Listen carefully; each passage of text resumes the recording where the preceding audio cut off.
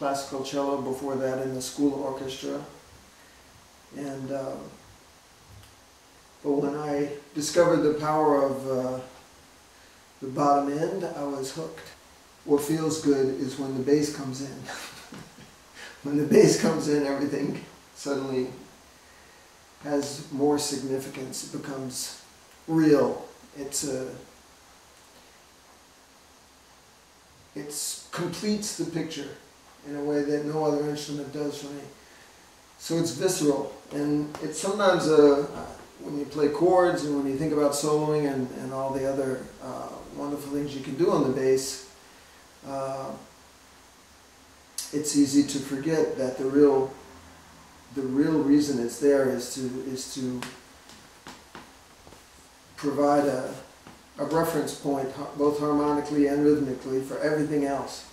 I can feel that just when you play a low E and you're with your buddies in the garage, you know. There's nothing like it.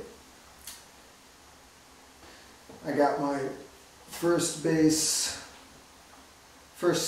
bass. Around then it was an EB3 Gibson that was quickly stolen off the street one time when I was looking the other way. And in 1974 I got a handmade fretless from the Guitar Lab, it was called, in New York. I still have it. I played it on all the original Gong CDs. It was a 4-string fretless, and that was my main bass for a long time. So, you know, the influences I had were the crazy rock of the late 60s, and I went to Woodstock. I was 15 years old and saw Hendrix and Santana, and I loved the Beatles and Jefferson Airplane and Led Zeppelin, you know, any number of Cream. Now I'm buddies with Jack Bruce, who teaches at Bootsy's Funk University too, and also plays Warwick's. And he was a great hero of mine when I was a kid. As I got into mid to late teens, I started really listening to jazz rock, and that's when Miles got me. You know, I listened to Selim Savad, Miles Live, and Bitches Brew, and never really recovered. All of those guys influenced me. The bass player was Dave Holland. I worked my way back once I started learning about jazz rock. I eventually had to work my way back a bit into the 60s and into Ron Carter and so forth, but Dave Holland was a big influence on me, and I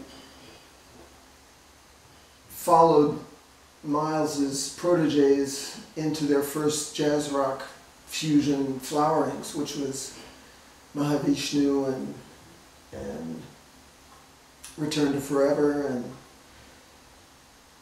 that kind of thing. By the time I was 23, I had met Pierre Moreland in New York, who was the drummer for Gong, and Gong had kind of broken into bits and pieces, and he was in New York, met me, we went back to France and reformed Gong with his brother Benoit and other ex-members, and it took its instrumental jazz rock path at that time. I wrote my first tune for Gong, Soli, which they just re-released again on Esoteric, an English label.